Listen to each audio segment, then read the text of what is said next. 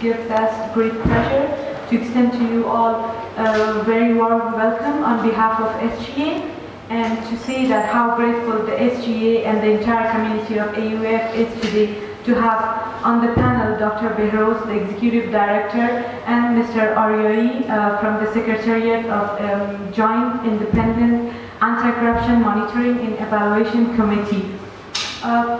Dr. Behrouz and Mr. Aryai will be extending their discussion today on the overview from MEC, which is the abbreviation of Independent Joint Committee. And following their discussions, they will be talking about the findings, challenges, administration, legal framework, procedures, and practical mechanism of the electronic national identification card or e-Tazkira process in Afghanistan. Well, I will give the floor to Dr. Behrouz to talk about the findings of MEC.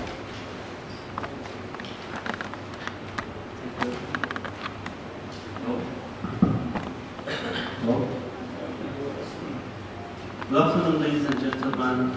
I'm Dr. Behrouz. I'm the Executive Director for Joint Independent Anti-Corruption Monitoring and Evaluation Committee.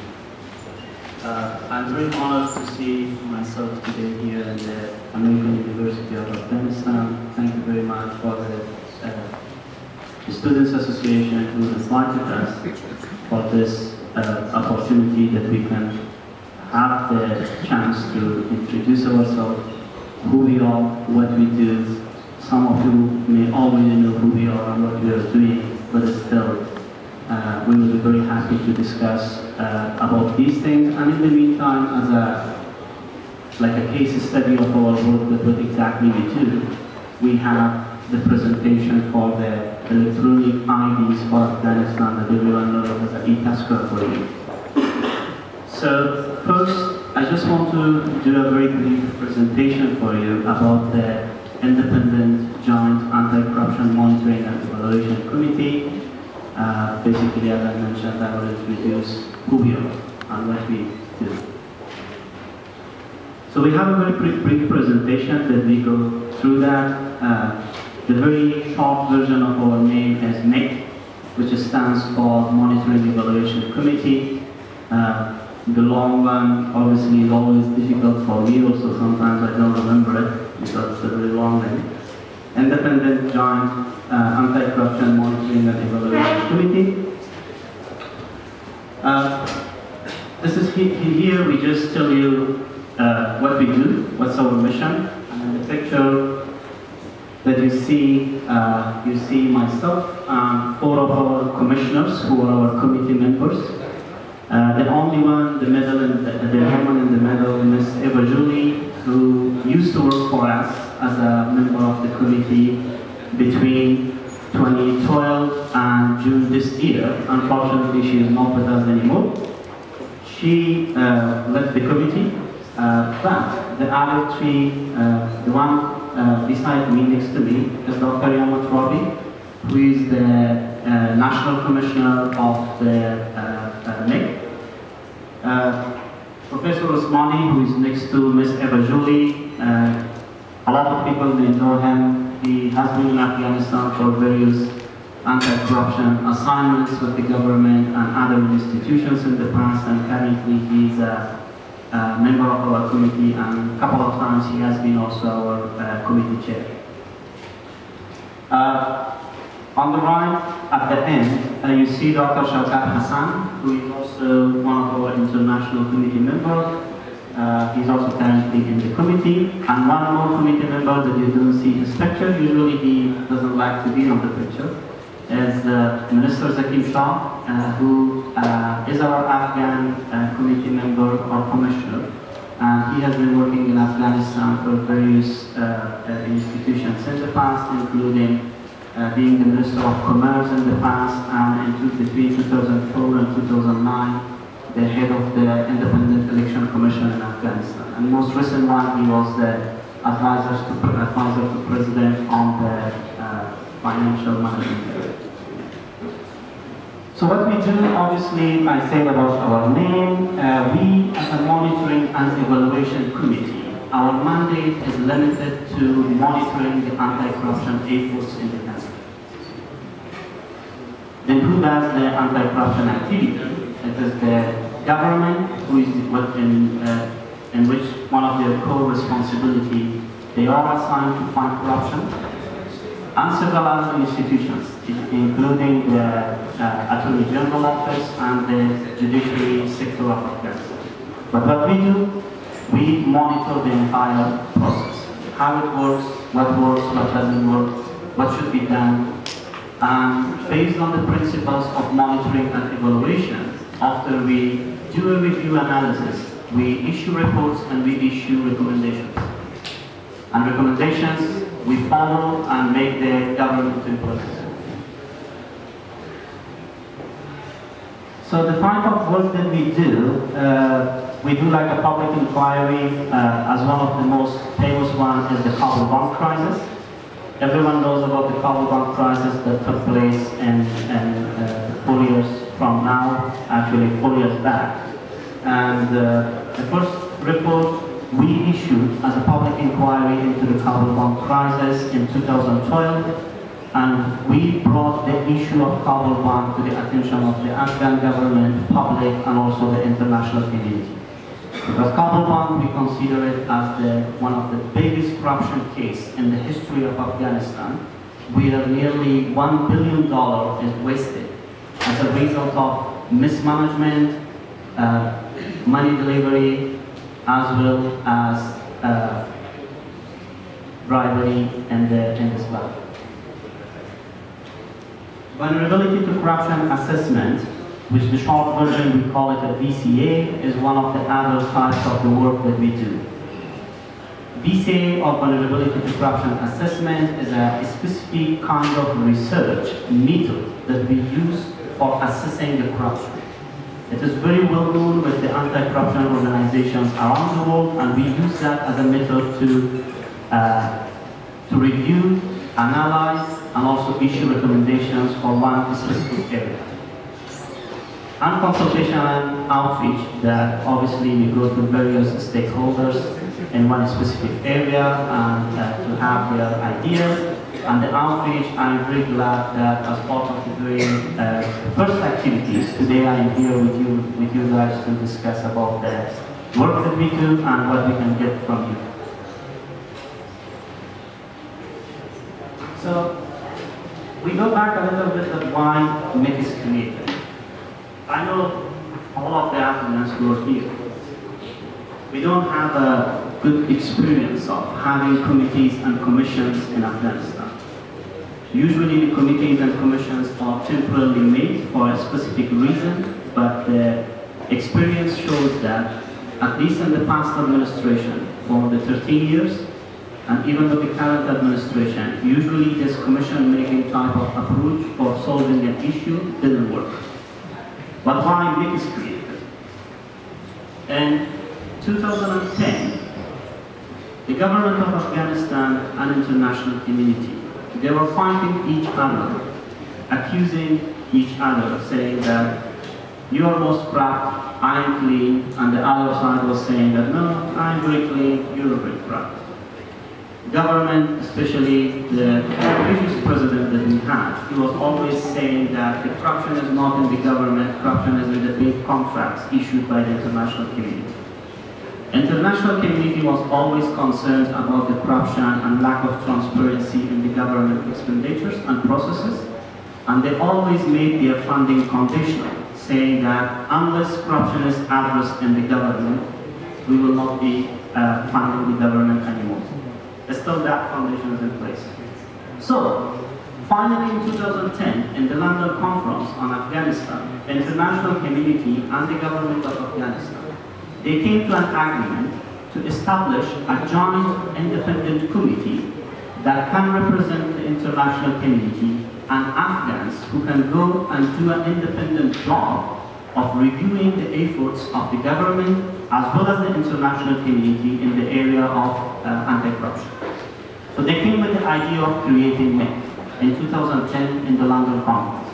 Later that, they also discussed about this in the Kabul conference, I think it was in June 2010, and they agreed that, okay, we should put this in practice. So early 2011, President Karzai issued a decree number 61, to establish this committee. So the committee is established. We have 3 internationals appointed by the international community, approved by the president, and we have 3 nationals in the committee, appointed and approved by the president. Currently, out of 6 commissioners, we have only 4, 3 Afghans and 1 international. That's because 2 of our commissioners resigned, one back in June this year, and the other something like 2 weeks ago. We are an independent institution. We are not a government. We are not an international community, but we are a very strange institution. Usually, all the institutions around the world, they belong to one category. Either they are government, they are a civil society or an NGO, or they are private sector. But we are none of those. Why? Because MIC, the need for creating MIC was such a unique need that perhaps the world didn't experience it in the past. MIC in Afghanistan currently is considered a unique institution, not only in Afghanistan, but also around the world. Why? Because we are getting funds from the government, from the international community, but we are not working for the international community. They just fund us. We do, and we set our own priorities, and we do our job by ourselves. And in the meantime, we have the mandate to go and do an inquiry and monitor the efforts of the international community. It's quite a good opportunity, but still the mandate is very limited. Our donors mainly are TIFID, the development agency, international development agency of the UK, DANIDA, which is the development agency of Denmark. We also have 2 more donors who are funding us through the current setup of TIFID and DANIDA, which is the US government through the USAID and also the Norwegian government. We also received some in-kind contribution from the German government, mainly a program called SEM through GIC, so they have some in-kind contribution into our work. Once again, we are an Afghan institution, but wholly independent and a very unique one. The terms of reference, what we do.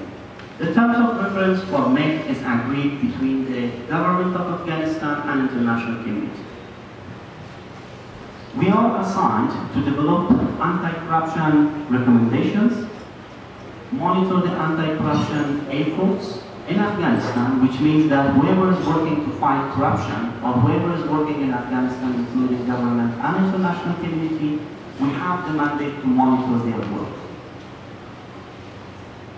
And in terms of our accountability, we report to directly to the President of Afghanistan, to the Parliament, public of Afghanistan, people, and international communities.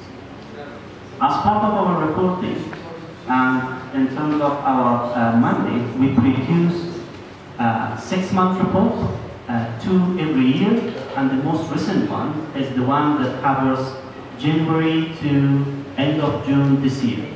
It's already on our website, mic.af, and if you are interested, you can go and have a look. What we report there, we report on our own activity, what we do during 6 months, and in the meantime, we report on the efforts of Afghan government and international community about their activities fighting corruption. The structure, I mentioned that we have 3 Afghans, 3 internationals. The committee is meeting. We don't have actually permanent commissioners. The commissioners we have are meeting in Kabul 4 times a year, every 3 months for a period of 2 weeks.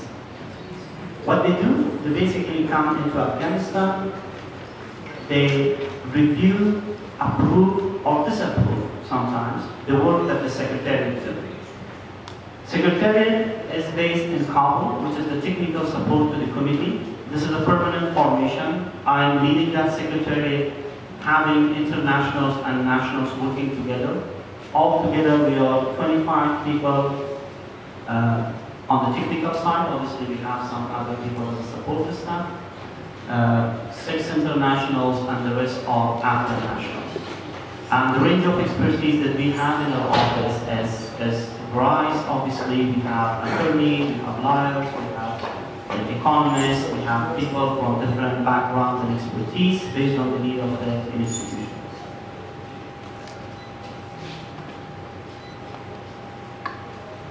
Okay, main products. I just mentioned to you about the 6-month report that we produce every year, twice a year actually. We also have an anti-corruption monitoring and evaluation framework. What is anti-corruption monitoring and evaluation framework? The AUAF framework is a consolidated version of our all recommendations. What we do, based on the different departments and the functions that we have a research function or a department. We have a VCA function that stands for Vulnerability to Corruption Assessment. We also have a EMI function that stands in between. We do research, we do reviews of a process, an institution, or an issue. We analyze it and we issue recommendations. So the end product for us is a report and recommendation. Recommendations, all of them are consolidated into the AUAF framework, and basically that is divided for each institutions in the government of Afghanistan and the international community. If you are interested to have a look at that, at what it looks like, still you can find it as part of our 6-month report that we communicate with the public. Going to our website, you can find a copy of our AUAF tool. So far, we issued over 390 recommendations that covers the government of Afghanistan and the international community. Sometimes we also do some ad hoc reports. The major issues is like Problem 1, land usurpation in Afghanistan, and some of the others that we can discuss in detail. In terms of the legislations, we also have the capacity, having the national and international expertise, to either draft legislations for Afghanistan based on the need, or we review some of the current legislations or the ones which are in the process of development, commented and see it from an anti-corruption perspective. Our main purpose on reviewing legislations is to see that whether the law is strong enough about against the influence of the corruption, which is a very big issue in the country. Vulnerability to corruption assessments that we mentioned, which Mr. Raghi, who is sitting next to me, is the team leader for that section. And one of the famous ones that we did so far, obviously, we did 11 VCAs. This starts from January 2014 up to now. We did 11 VCAs on different processes and institutions. Some of the very famous ones are the VCA on import of the pharmaceuticals and the VCA that we did on the electronic ID cards.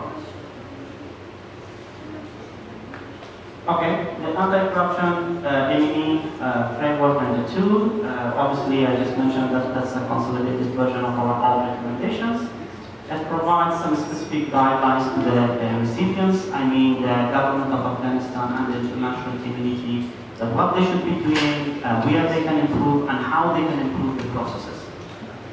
Also, the implementation of our recommendations, I can mention that MEC has a very unique approach also to the recommendation that we issue. We just don't issue a recommendation, but we also do a monitor from the implementation.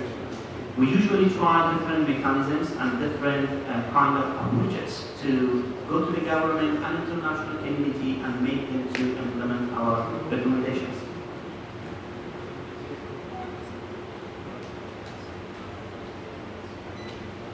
Okay, so I think everything is here. The only thing I can mention about the EMINI tool is that very recently we reformed our EMINI tool a little bit. We wanted to be a little user-friendly because previously we found it to be very complicated. Some of the stakeholders, the one for whom actually we have the recommendations, they didn't find the exact section or they didn't know what exactly to do. So very recently we went through a reform process into our EMINI tool and we simplified it a little bit, and now we think it is much easier to understand and basically implement also the recommendations we have. The VCAs. VCA obviously is a methodology that I mentioned earlier. It's a research methodology and used for assessing the corruption. So what we do here as a VCA is we focus actually on processes and systems, sometimes into the institutions. We don't focus on individuals. As an example, I already mentioned that import of pharmaceuticals is one of the famous VCAs that we did so far. When we went there, we obviously assessed the areas which are vulnerable against corruption in the process of importing pharmaceuticals. Obviously, in this process, there are a lot of individuals, systems, steps, everything is involved. We don't focus on the individuals. Why? Because focusing on individuals, that's the job of the Attorney General or prosecutor to do the prosecution. We don't have the power of prosecuting people, so we cannot focus on the individuals. Rather, we focus on the systems, that how we can improve the current practices with bringing some necessary reform to make it more stronger against the corruption or the possibility of corruption. We mentioned that we have 11 VCAs up to now, pharmaceuticals and e-testing as one of the famous ones. The future plan on VCA, we are now looking into the revenue sources of the municipalities. My colleague sitting next to me, he already has a draft of that VCA, and as soon as that is approved, hopefully we will be in a position to release it, and you will have access to that. And the other one is also into the International Work Permit into the Ministry of Labor and Social Affairs.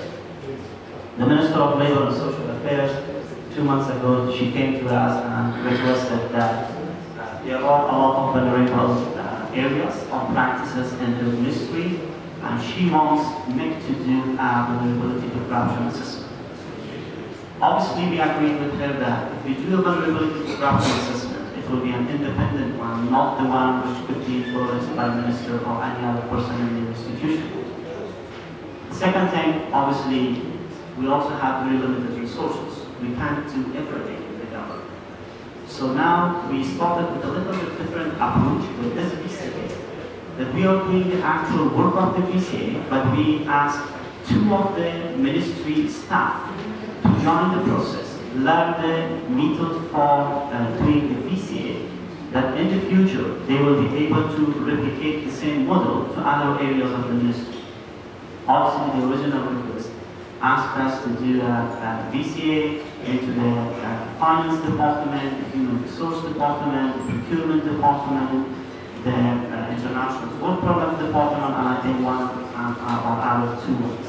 But we said that, okay, we can't do all of it, but we do one as a sample for you, and the rest we want the ministry to learn themselves. Because VCAs are carried out by institutions that they want to know what's happening in their institution, that they can address it later on. So we want this expertise actually to grow, and we want to build some capacity also, that if you are not able to do certain things, then people should be able to do or respond to their own needs. The legislation framework, I already mentioned that we have the capacity to review the existing laws or the laws which are in the process of development. We already commented on laws like access to information, property dealers law, mining law, and some of the others. What we do basically, as soon as we know that the government or other stakeholders are working on drafting the law, we contact with them, we get a copy of it, we get engaged ourselves, and we see, especially we evaluate the legislation from an anti-corruption perspective. Whether it is strong enough that considering Afghanistan's situation, it will be standing against the possible corruptions or opportunities for corruption. Meantime, we also have the capacity to draft laws by ourselves. So far, we drafted 2 legislations. The legislation for whistleblower law, the one who blows the whistle in case of a corruption. Basically, we want some certain rights for protection of whistleblowers, which in the current legislative system of Afghanistan and current legislations, that is lacking. Usually a whistleblower becomes a victim because they don't have proper support. However, in other countries, whistleblowers are highly protected. Their identity, their security and safety is protected because obviously they disclose an issue and they want some change. We also found out that there is a lot of problems in Afghanistan in terms of lobbying. And lobbying basically is a term that is, or is an activity you can call, which is legal in a lot of the countries. However, in Afghanistan, unfortunately, some people are misusing the lobbying and they change it to an illegal interference into the work of the government. If we talk very specifically, we faced issues, or you remember issues in the past that ministers were complaining that every day they get hundreds of members of parliament into their offices asking for appointment of certain people, doing certain things, signing on certain contracts, so obviously that's a concern. All of that currently is done in a context of a lobbying, because they think that's illegal. However, in other countries, the lobbying is defined. They tell you what is legal to do in terms of lobbying and what is illegal. That can be also criminalized and can be punished. So we draft a lobbying law. The current status is that the whistleblower law we drafted, we came up with an agreement with the Women's Anti-Corruption Caucus that they would present it to the lower house as their proposal of the law, and hopefully it will go through the legislation process of Afghanistan. And as soon as it is approved, I think Afghanistan will have another milestone achieved, that we will be having a law that protects the right of the whistleblowers in the case of corruption. The lobbying law, the draft is done from our side. We worked on it for over a year now. And currently we are in discussion with some of the related stakeholders that we can get it through the legislation process.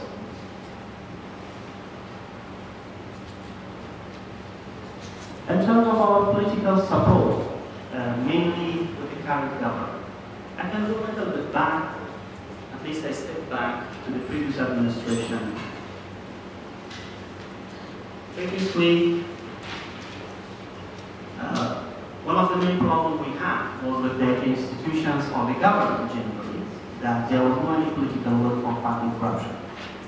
Usually, when the president or other high-level government officers were asked that, okay, why there is corruption, they were starting to accuse other people, including international community and others, that no, we are very good, there is no corruption in Afghanistan, others are corrupt. Anyway, when it came to fighting corruption, we had issues with the previous administration. But first, they didn't have the political will to fight corruption. They didn't do any tangible activity to change something.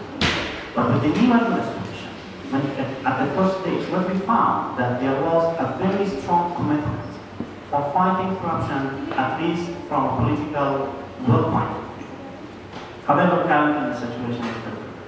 But in terms of our work, we are highly supported by the President, by the CEO, Chief Executive Officer, Dr. Abdullah, and some of the other high-level United government leaders. They think that NIC is doing an important job, and in a situation that Afghanistan doesn't have strong institutions who can address corruption in this country, so they need for a temporary solution, which is us, to cover the gap. So currently, we are in a better position in terms of our support, but obviously it doesn't mean that with all this support we address all the corruption issues in the country.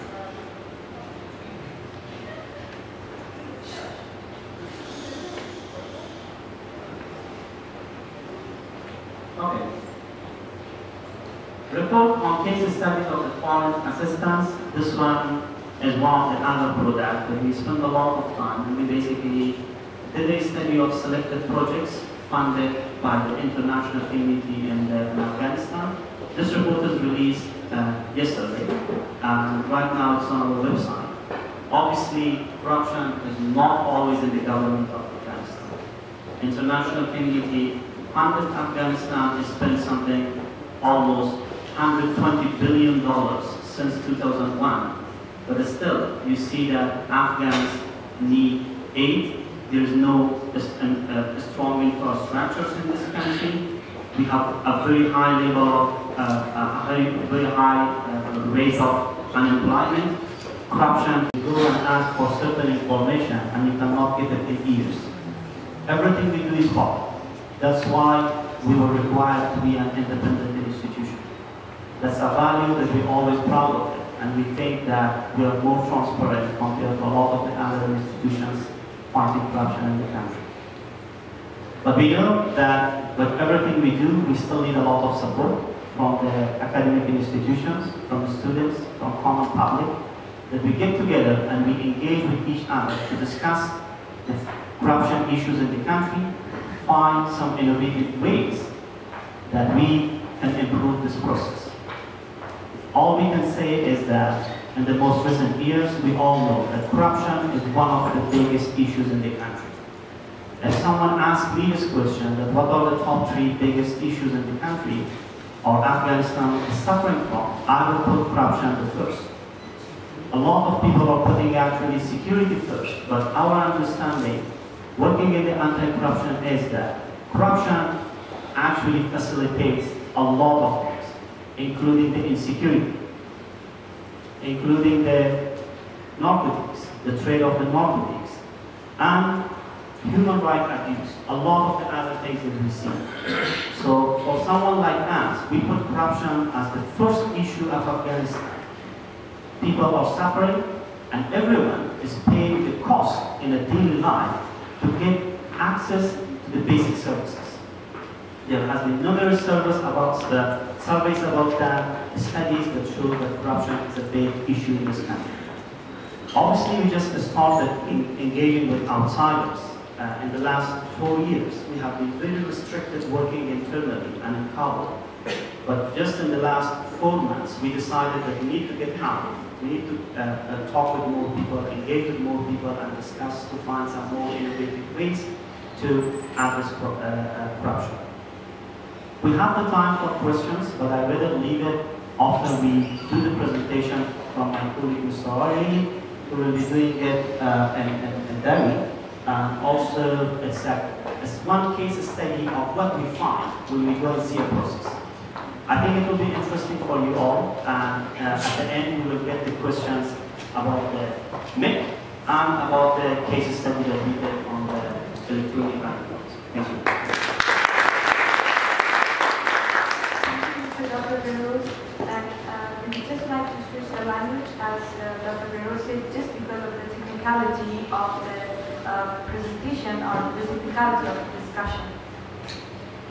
تشکر میکنم دوستای عزیز که فرصت مساعد شد با ما صحبت بکنیم و اجازه دکتر سید و همه شما عزیزانی که امروز وقتی سال به باهاتان رفتاریم و داریم. من نتونستم که بشینم بسیار زیاد به خاطر که طبعا میدونم که یک فرصتی که دکتر سید صحبت میکرد بسیار چون بخشای اداری و مسائل بسیار مسلکی در سطح اداره بود و شاید کمکی خواب آورم بود. از خاطر مخواستم که بیدارتر شویم و صحبت‌هایی را که بکنیم بعد با هم باشیم و بفهمیم که چی می‌خواهیم و طرفین با هم چی را می‌خواهیم شریک بسازیم و از چی استفاده کنیم. من پیش از اینکه پرزنتیشن شروع کنم یکی از قصه‌های دوره محصولی خود را به شما بگم. یک وقت یکی از این دوستایی که شاید شما هم برام آشنا باشون جارولای منصوری می‌گفتن وزیر انکشاف اتحاد شده بود که باز یک سال در وزارت بود. یک روز بسیار سریع طرف لایبرری میرفت و من هم بالاخره در این روش برابر شدم که کجا میره که بیا که بریم به یک سیمینار است. من گفتم سیمینار چی است؟ گفت WTO. من بخی برام حیران کننده بود به خاطر که از یک طرف مسلک هم نبود و از طرف دیگه نبود در پانتون. من نمیخواستم برم بالاخره من تازه کشیده به طرف یعنی سیمینار که بیا که یه چیز را یاد بگیری. دیگر بالاخره رفتم و باور بکنید که در طول عمر من از استفاده کردم.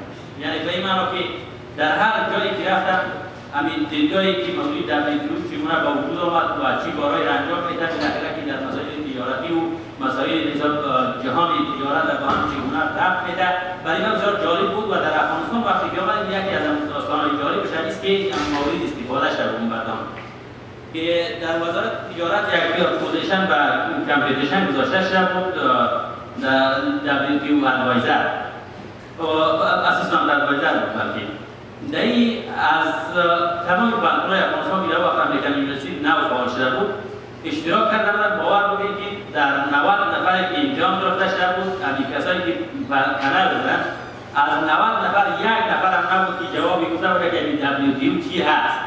از این خاطر جالب بود که چون من در اونجا عطف کرده بودم در سمینار من این نمیره که مثلا اونجا فهمیدم برای اولویت دارم که استخدام بکنم گرچه من خواستم دوست نرفتم.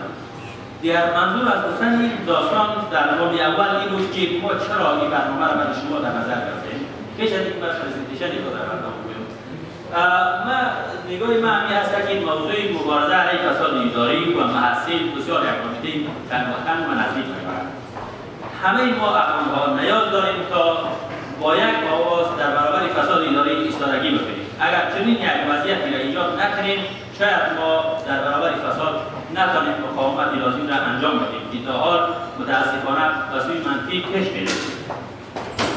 ولی محصول چی فایده داره این جلسه که ما داریم امروز؟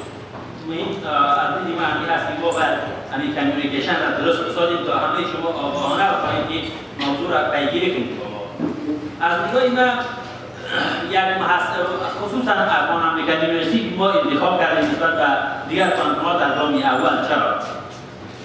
نگاه من همین هست که اون کسایی که قبلا کردن که از 90 نفری که اشتراک کردن همه از فاکولته‌های اقتصاد و علوم سیاسی فارغ بودن که نام WTO را نشنیدن این بسیار یک امر جالبی هست. از این خاطر است که از نگاه من که یک محصلی که در گذشته محصل بودم تجربه نشان میشه که محصلین باید در چنین سمینارهایی که برگزار میشن به صورت اختصاصی آگاهی لازم را داشته باشند، خوب اشتراک بکنن و تلاش بکنن که ظرفیتشان را در امر راستا بالاتر ببرند.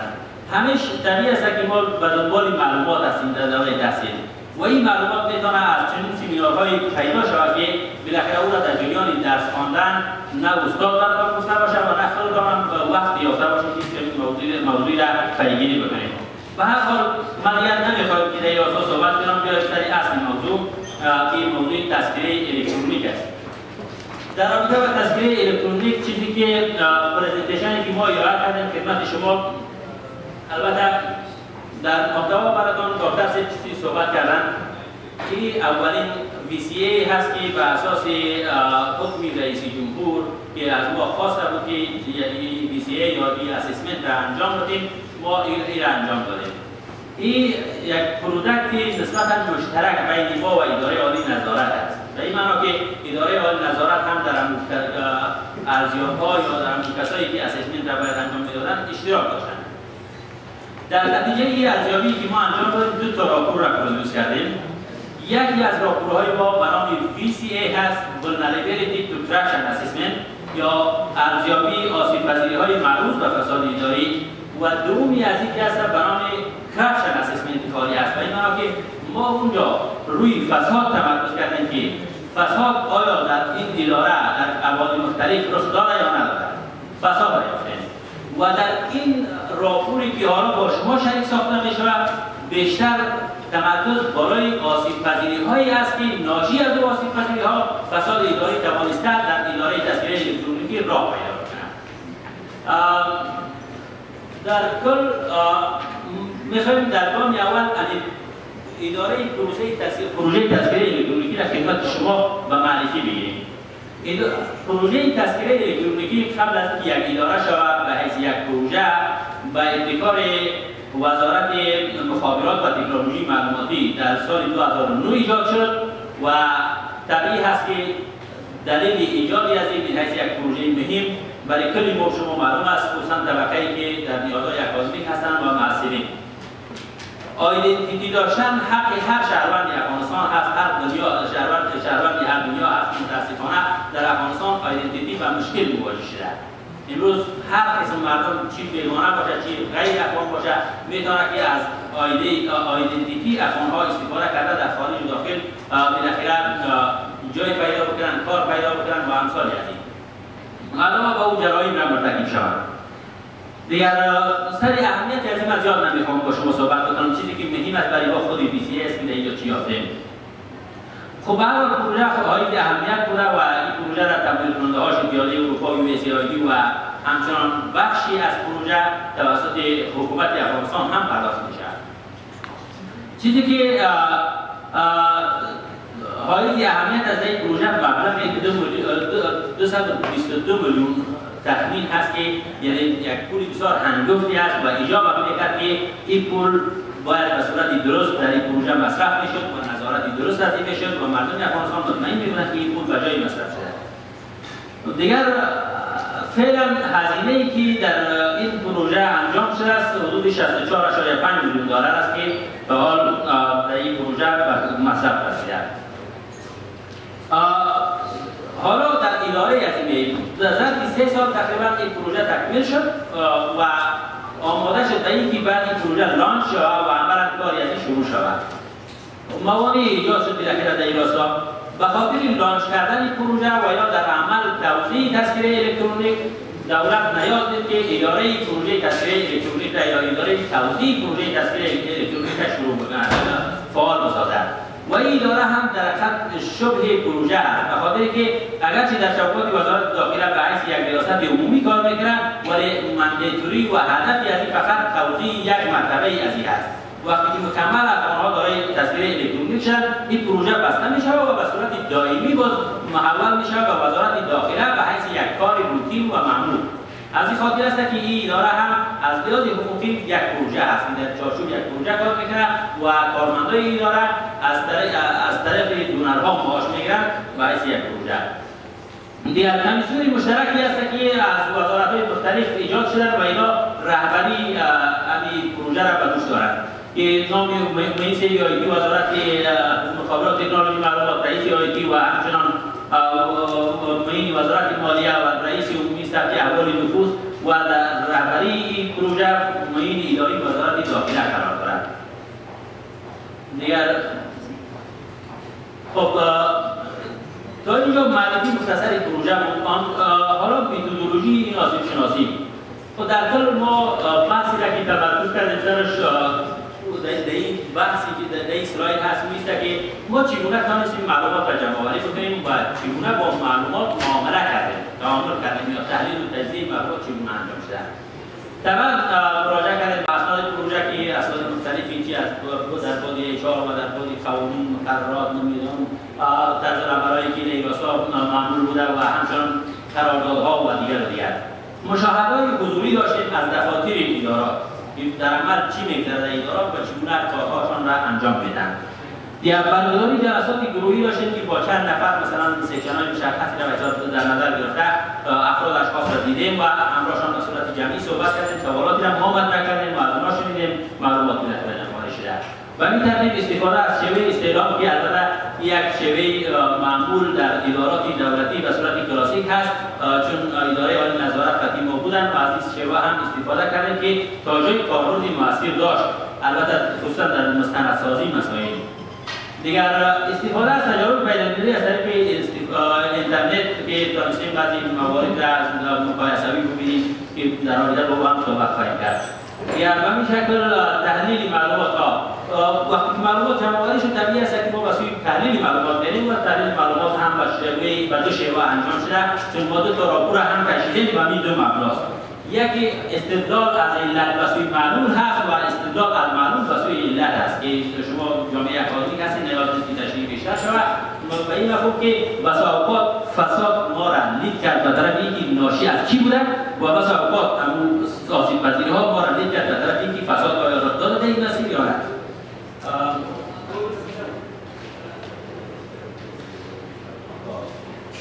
بله یافته های مهمی که ما داشتیم در اینجا اول بگویم براتون که در این راپور هم که شما میخواین راپور بر چند دسته تقسیم شده یعنی فصل بندی شده.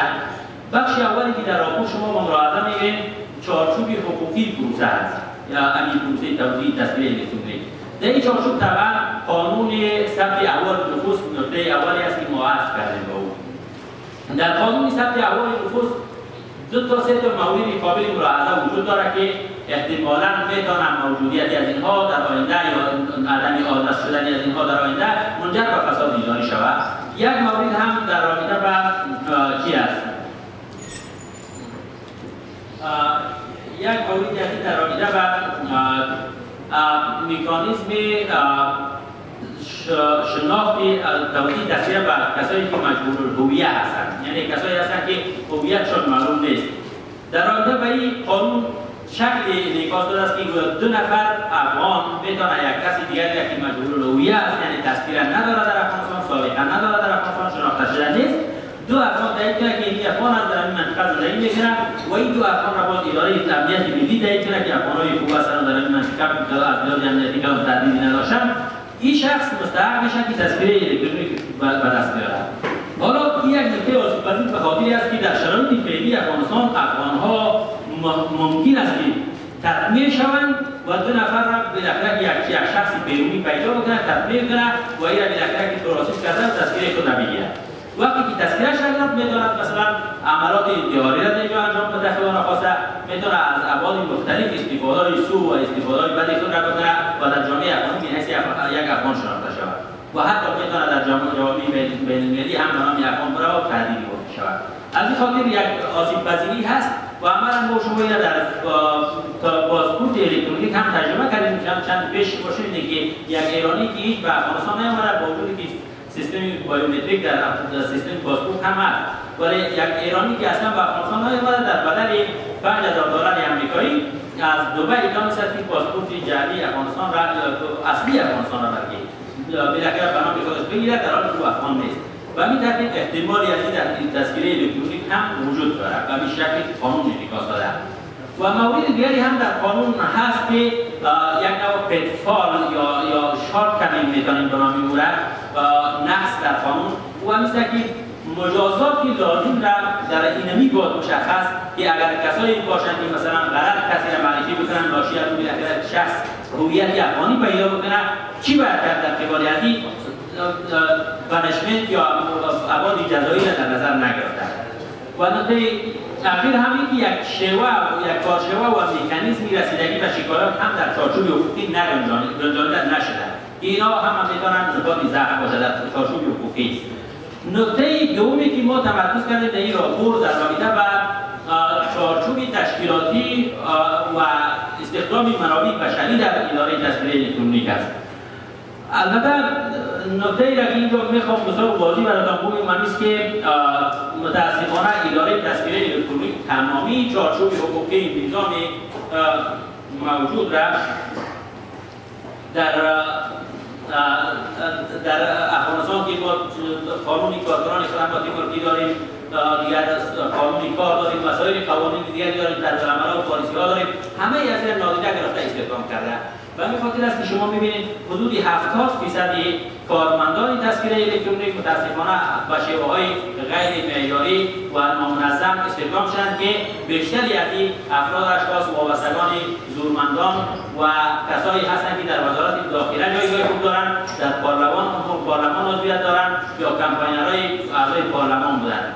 که ما البته جزئیاتی از این vulnerability to corruption assessment جایی نداریم، این در corruption assessment بیشتر انعکاس یافته.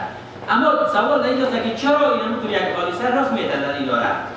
دلیل از اینمو vulnerability های موجوده هست که ما سری از او بحث میکردیم. دلیلش این است که یک مکانیزم با شیوه نظارتی قوی بر روند اشغالی از اینا یا استخدام منابع بشری از اینا وجود نداشته و با استفاده از همین فرصت توانسته است هر کس آنچه را می‌خواسته است انجام بده و افراد اشخاص مورد نظر خود را بیارد.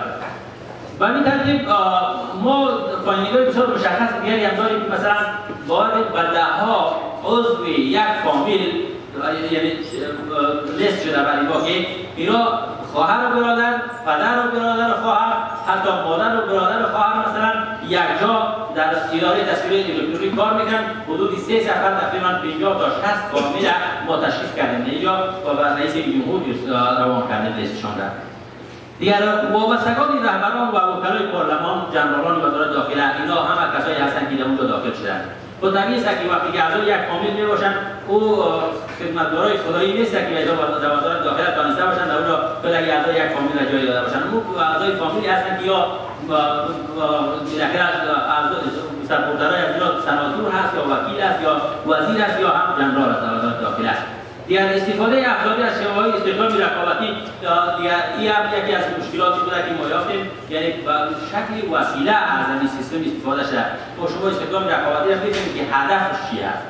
هدفش این است که equal play opportunity for all به اصطلاح معمول، یعنی زمینه را برای تمام افراد اشخاصی کوالیفاید مساعد ساختن برای اینکه خود را تست کنن و فرصت را به دست بیارن. ولی متاسفانه چون یک کاری نشده، هر کسی که اونجا اول یک دفعه استخدام شده و چند روز کار کرده و بعد از اون یک سیستم برش چی را انداختن، یک پیپرورک برش جور کردن که مثلا گویا که این از طریق رقابت آمده باشد. این یکی از شیوه‌های بسیار خطرناکی است که متاسفانه در بیشتر ادارات افغانستان ما به این سر خوردیم و ویژه در این اداره که بسیار بیش از 500 و چند نفر از این شیوه استفاده کردن و استخدام کردن. استخدام‌های فوق‌العاده هم بوده که وزیر صاحب مثلا یک نفر ما دیدیم، اولا شاید براتون همونطور بسیار روشن میخوام بگم و لحظه بسیار روان که یعنی نمیخوام پولیتیکس کنید که به حساب چیشه، چون شما محصول هستین و شما کسایی هستید که همکاران ما باید در مقابل اقتصاد اداری استادگی داشته باشین. و وزیر یک شخص مثلا درخواست میده، طبعا ضرورمند است یا کسی از واسطه بسیار قوی دارد، وزیر درخواست میده که من نظر به شوق و علاقه اداره میخوام در اداره تسکیه الکترونیک کار بکنم. کدام یکی از شما هستین که شوق و علاقه را ندارین که در یک جایی که پیسه دلاری بدم کار نکنید؟ طبیعی سکتر اگه میخواد افغانستان، ولی آیا زمینه فساد اینمی نیست که باز وزیر نشان میگه نظر به شوق و علاقه ای داره موصوف فرصت کار را برش داده شده، اینجا استخدام شد. این دوری عبارت‌ها را به دست آوردیم. معنای گپ است که فساد گسترده در پروسه در استخدام منابع بشری تسکیه الکترونیک وجود داشته. بسیار نمیخوام تفصیل بدم چون وقت کم است. از بخش منابع بشری میگذریم در بخش تدارکات شامل. ما سه تا موضوع قرار در تدارکات کار کردیم. اول قرارداد با کمپانی جی تی آر. این قراردادی هست که پیش از اینکه اداره توزیع تسکیه الکترونیک شروع شود، وزارت مخابرات و تکنولوژی معلوماتی مسئولیت این پروژه را داشت برای 3 سال اول که پروژه را آماده کرد برای اینکه توزیع شروع شود. در این مقطع با کمپانی جی تی آر وقتی قرارداد میشه، حجم قرارداد 101 میلیون دلار است. این بسیار یک پول یک جفت است. در این قرارداد البته بسیار مشخصاتی از این ما نتوانستیم از بعد تکنیکی به دست بیاریم به خاطر که بهانه‌های از طرف وزارت مخابرات برمان صورت گرفت. مثلا وقتی شما چه میکنید یک دیوایس کامپیوتر یا یک دیوایسی به حساب الکترونیک را میخواین از طریق اینترنت به دست بیاریم، طبیعی است که شما سریال نمبری از اون را، کد نمبری از اون را و جزئیاتی به حساب دیگری که لازم است تا او بعد بندازیم که دقیق براتون برآید و کمپانی براتون پرایس مطرح کنه. ما چنین چیزایی را متاسفانه از طرف وزارت تکنولوژی معلوماتی به دست آوردن نتونستیم. به همین خاطر بود که ما این را کاملا محدودیت‌های مشخصی را برای او وضع کرده و همچنان در عمل تدارکات افغانستان نیز چنین کاری را انجام داده در آنجا به او که چگونه ما می‌داریم در چه حالت خاصی می‌داریم از منبع واحد استفاده کنیم. خب چیزی که در او را دیده میشه، یک دفعه اینو پیشنهاد میکنم به وزارت به کمیسیون خاص تدارکات که متشکل از وزیر داخله، اقتصاد و عدلیه است و اینا پیشنهاد میکنن که اینمی را ما از منبع واحد خواستیم که به اینمی کمپانی بسپاریم. این قرارداد 500,000 دلار است. خب این رد میکنه کمیسیون خاص تدارکات. دلیل ردشون مشخص است که یعنی قناعت بخش نبود که باید ما از منبع واحد استفاده کنیم در این پروسه، باید از اوپن بیدینگ استفاده میشد. خب به هر حالش بالاخره به بار دوم یا به بار دیگری که پیشنهاد می‌رود، کمیسیون خاص تدارکات هم نظر به معذرت‌هایی که داشته یا فشارهایی که بالای کمیسیون بوده بالاخره این را تایید می‌کرد. حالا سوال ما این است که ما وقتی که رفتیم پرسان کردیم که بار دوم وقتی کمیسیون خاص تدارکات را تایید کرده، قرارداد شما به این فرق سینگل شروع کرده در حالی که سالها کمپانی پروداکشن در افغانستان فعال هست، پس کجاست دلایل شما؟ دلایل مشخصی نداشتن و امو دلایل تکراری قبلی را بالاخره برده بودن و با استفاده از امو کمیسیون خاص تدارکات انجام داده که ما حد یکل چیزی که اینجا میگیم برای شما نمیگیم فساد رخ داده، میگیم فوق‌العاده زمینه‌هایی برای وجود فساد در این پروسه وجود داره. یعنی اگر چنین یک کارهای انجام میشه در یک اداره ولو شفاف هم کار انجام شده باشه، شفاف رو وقتی نمیشه بگید ولو بدون کرپشن هم انجام شده باشه این کار، ولی همیش یک آدمی متدینی که بسیار باورمند به این مملکت باشه در رأس این اداره نمیتونه باشه. اگر کسی دیگری باشه مثلا فرضاً که آقای راشد بیروز قدیم ما هست امروز اگر کرپشن نکرد از این شیوهی که بعد فرصت رسانی بود فردا من که اومدم شاید من بتونم این کارم از این خاطر یعنی فضای فساد اداری یا فرصت‌های فساد اداری در پروسه‌های تدارکاتی این اداره موجود است و در آخر می‌خوایم بخش چی بگوییم اخیرش که در رابطه با پروسه هست پروسه‌ای که اینا تنظیم کردن خوشبختانه یگانه دستاوردی که در این پروسه وجود داره و قسماً پولی که در این به مصرف رسیده است نسبتاً ما بجای می‌دانیم این نیست که فعلا این اداره دارای یک پروسه کاملا آماده و عیار برای توزیع تذکره الکترونیک هست یعنی اداره می‌تونه که توزیع بکنه چرا به خاطری که دارای طرز رفتارها راهنمودها و همچنان قوانین و مقررات و دیگر سایر لوازم کافی هست که اینا دارن یعنی اسناد و مدارکشون تکمیل است و همچنان در رابطه با خود پروسه سیستم الکترونیک که چگونه عیار شده دیتابیسی از اینا انکریپت است یعنی به این معنا که وقتی دیتا انکریپشن است در چی مثلا اولی برای او همی است که وقتی دیتا چی میشود سند میشود مثلا از یک ولایت و ولایت دیگر به مرکز میآید در جریان یعنی دسترسی برای اولی که ممکن نیست اگر ممکن هم شود باز این دیتا به شکل چی میشود به شکل وردینگی که موجود است به اون شکل نمیآید این یک قسم تغییر میکنه و خواندن همیشه که چی است در داخل از اون خاطر یعنی مسئولیت دیتا درست است در طبیعی که ما مراجعه کردیم اسناد و مدارکشان را دیگر پروسه تذکره الکترونیک در کل آمادگی خود را دارند برای شروع کار و پیشنهاداتی را که ما داریم برای ریاست جمهوری و در کل برای حکومت افغانستان دو تا نکته کلیدی است اول اینکه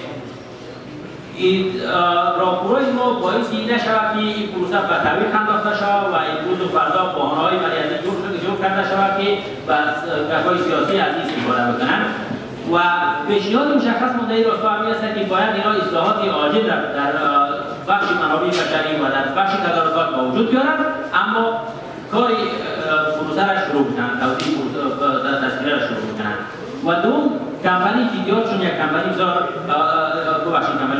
قرارداد با کمپانی تیدیار یک قرارداد بسیار با حجم بزرگی پولی هست و همچنان بسیار تکنیکی هست ایجاب میکنه که باید یک آدیت شود تا شفافیت و عدم شفافیت موثریت یزید و کاست افکتیویتی و یکای یزید برای مردم افغانستان روشن شود تشکر میکنم از اینکه من تحمل کردیم و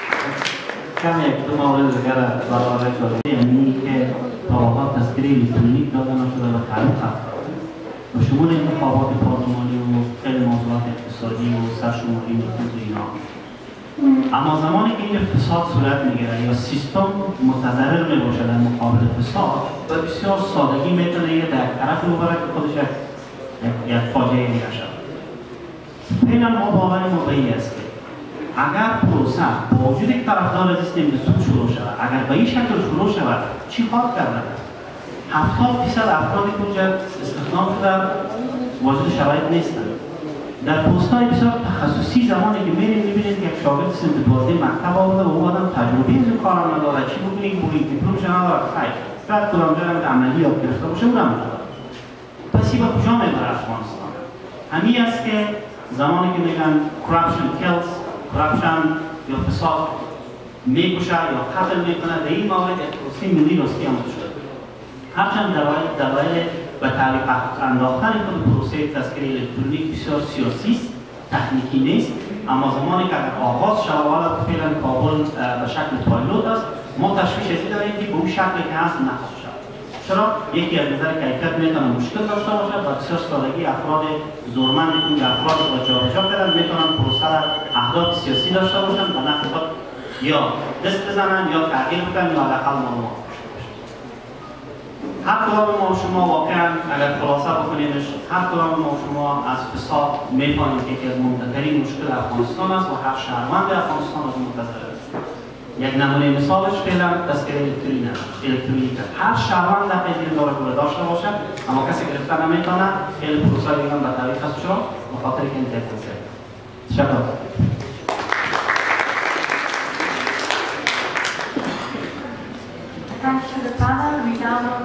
we don't have e-tazkira or national identity cards. The floor is open for any discussion and questions. So we would like to remind this to the students.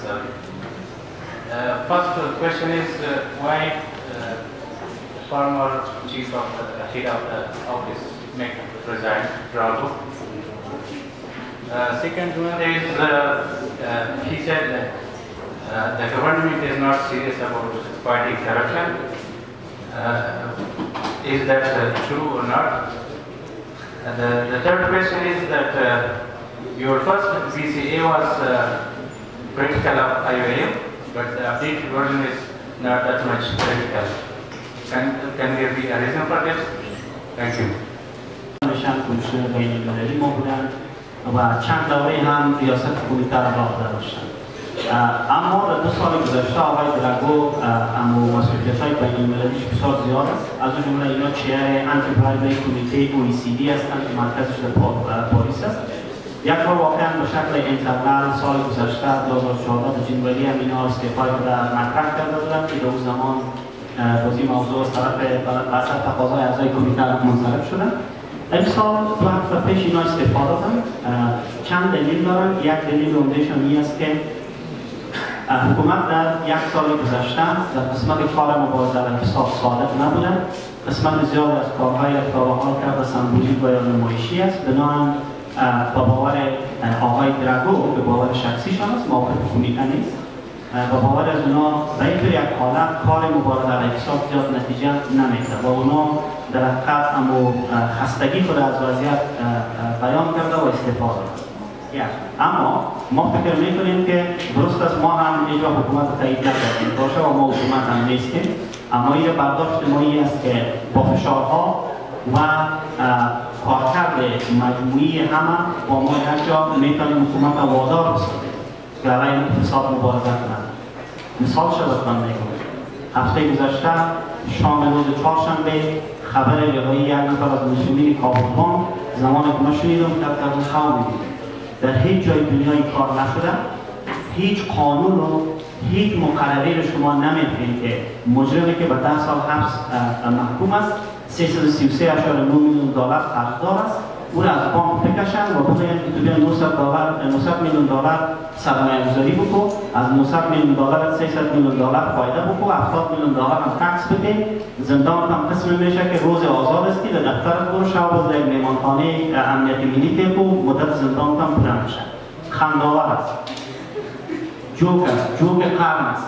زمانی که ما شنیدم میره کسای دیگه که با ما یک جا کار میکنن واقعا حیران مونده بودیم که حکومت چرا این کار کرده. اما مطمئنا همه شما این تحقیق میکردید، بسیار سر صدا کردیم و نماندیم که حکومت واقعا این کار از به این شکل به سادگی تیر شود.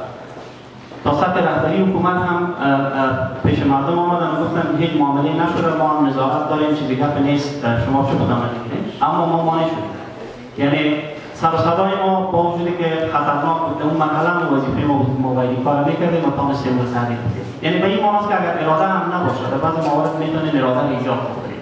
اراده یک چیز ذاتی نیست، بعضی اوقات میشه که ایجادش کنید.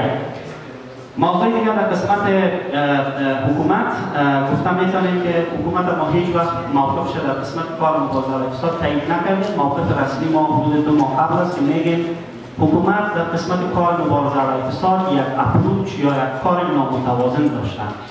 در بعضی حالات اینا توجه کردن که بعضی نکات آدرس بکنن، اما پسان دیده شد که به شکل درستش پیش نرفت. من مثالایشان زدم. قضیه کابل‌بان در روز سوم باز شد که رئیس غنی برگرفته بود. روز سوم شد. سوم چی است؟ روز دوم بود فکر کنم سوم فرمان است. اما زمانی که این پیش رفت دیده شد که در پروسه عدلی قضایی درست کار نشد. ما هم راضی نبودیم، چندین بار شکایت کردیم. بالاخره به یک مرحله رسید که دیدیم که حتی مجرمی که محکمه رو محکوم کرده اون رو از ما از زندان کشیدن. تشویش ما این بود که ما در گذشته همیشه داد می‌زدیم میگفتیم که مسئولیت از قانون یا معافیت از قانون قسم است که مجرم به محکمه و به دادگاه کشانده نمیشه، تحقیق نمیشه. زمانی که ما این دیدیم بودیم او چی نشد و این بیخی از معافیت از قانون نمی‌کرد. این یک درصد یک نوع بسیار پیشرفته از معافیت از قانون بود که کسی که محکوم شده بود با مجازات و پشت میله زندان بود این رها کشیده. این نقطهش برای ما بسیار خطرناک بود. بنابراین حکومت در بعض موارد بعضی کارها کرده، اما برداشت ما در عموم چی است؟ در عمومی است که حکومت استراتژی مبارزه علیه فساد اصلا نداره تا به حال برای کار مبارزه علیه فساد و ما این همیشه نقد کردیم. در اوایل قرار بود که یکی از عمده‌ترین کارهای حکومت کار مبارزه علیه فساد باشه. اما زمانی که حکومت کار شروع کرد، دیدیم که پالیسی خارجی، موضوع امنیتی و مشکلات داخلی سیاسی خود حکومت در صدر کل کارها کار مبارزه علیه فساد رفت به حاشیه و تا به حال هم حکومت واقعا راه خود در قسمت کار مبارزه علیه فساد نیافته. که از این جهت ما همیشه این موضوع را گفتیم، با بانک‌ها گفتیم، با میدیا گفتیم، با مردم گفتیم و حالا موقف ما نیست. در بعضی موارد ما پیشنهاد کردیم مثلا ما را حمایت کردن، اما به این معنا نیست که کل کار مبارزه علیه فساد با ریکامندیشن‌های ما ختم میشه. قسمت زیاد میگیره، اما خیلی کارهای دیگه هم باید شود.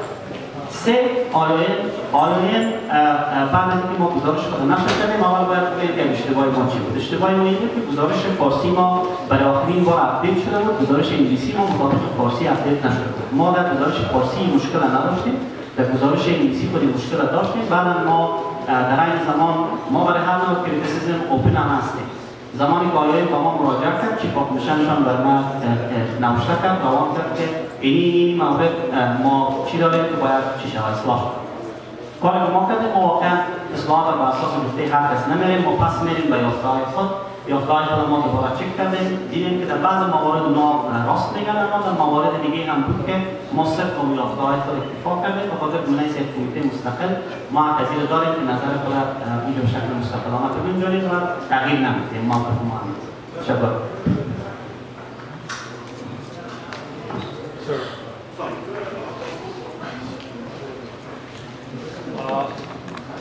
As we know, the corruption has... This question actually so many times.